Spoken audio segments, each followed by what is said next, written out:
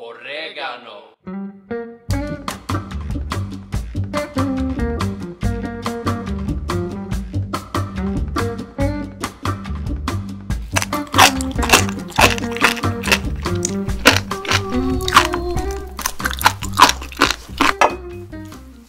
여러분 안녕하세요. 얌야미입니다. 오늘 제가 가지고 온 음식은 철갑상어회. 여기 캐비어처럼 생겼는데 날치알이에요. 여기 머리랑 여기 등 부분이랑 꼬리는 한번 쪄봤습니다. 잘 먹겠습니다. 저번에 등골 너무 식감도 좋고 좋아가지고 길게 달라고 했어요.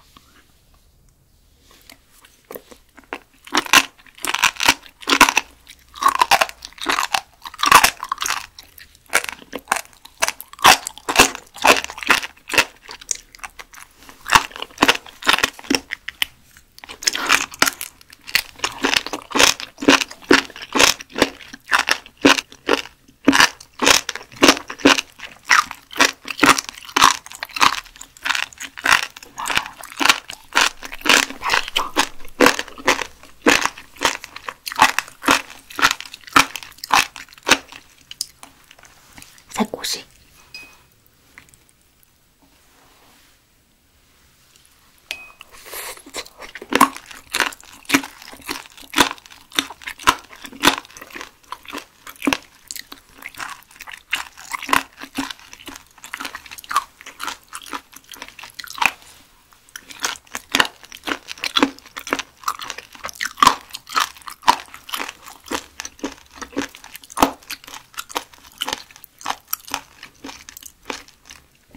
지느러미.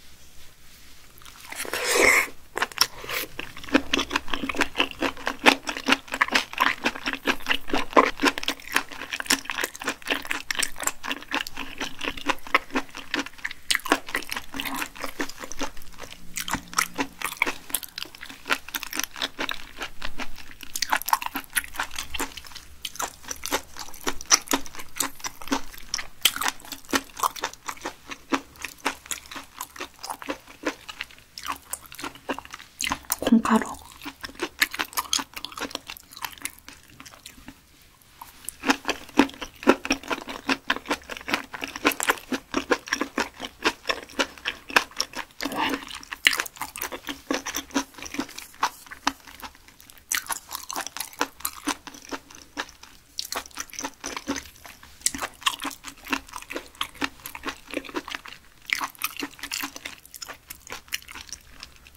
콩가루랑 찍어 드세요. 너무 맛있다.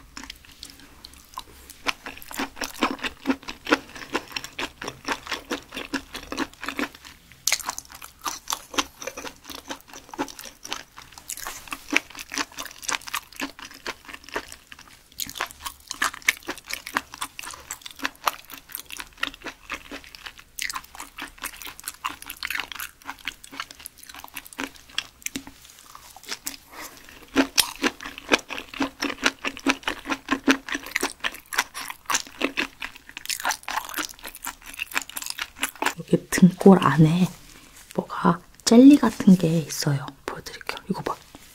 이거 보이세요? 이거 봐. 엄청 두콩두콩.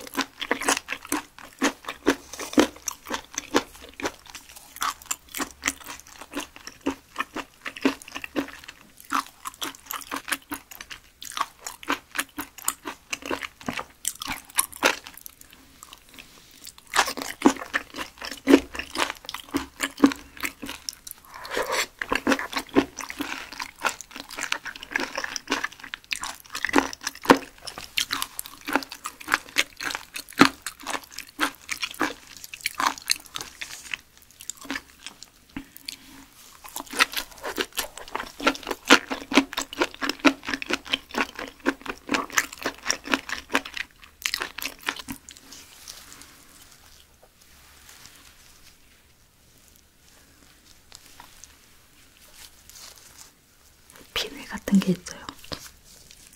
조금만 빼고 먹으면 진짜 맛있거든요. 우와, 맛있겠다.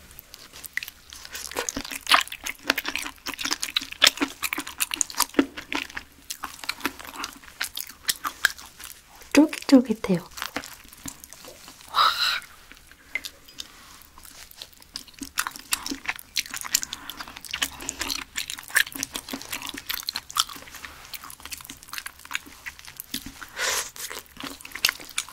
진짜 쫄깃쫄깃하다.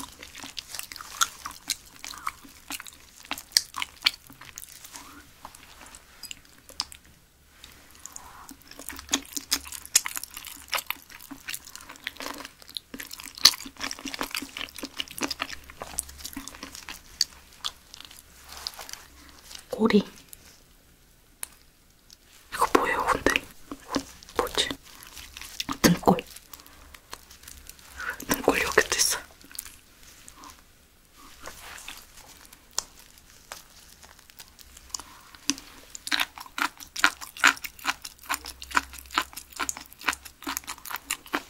머리.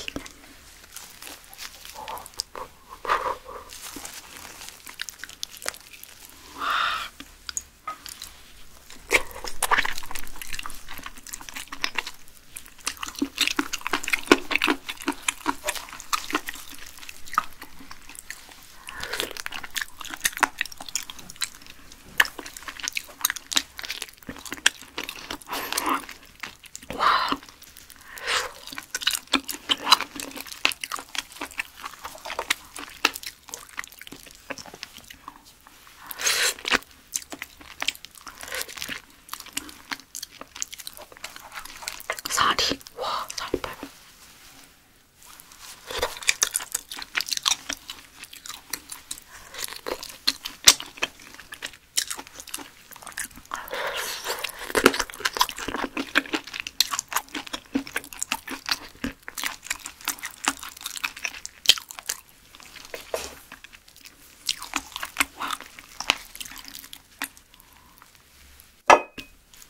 이거 버리는 거.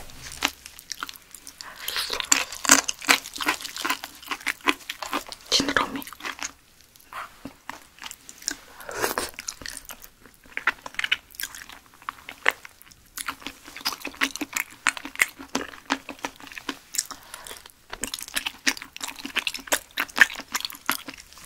잘 먹었습니다. 저번에 철갑상어를 너무 맛있게 먹어가지고 또 생각나서 가지고 왔는데 두 번째인데도 정말 비린내 하나도 없고 식감이 회가 이렇게 지금까지 쫀득거린 회가 없었거든요. 요거는 완전 진짜 대박입니다. 그리고 저희 아빠가 광어랑 우럭 회밖에 못 드시는데 이 철갑상어 회 맛있다고 정말 잘 드시더라고요. 이 등골도 그렇고 새꼬시도 그렇고 식감이 다양해가지고 재미도 있고 맛도 최고입니다. 오늘도 시청해주셔서 감사합니다. 안녕.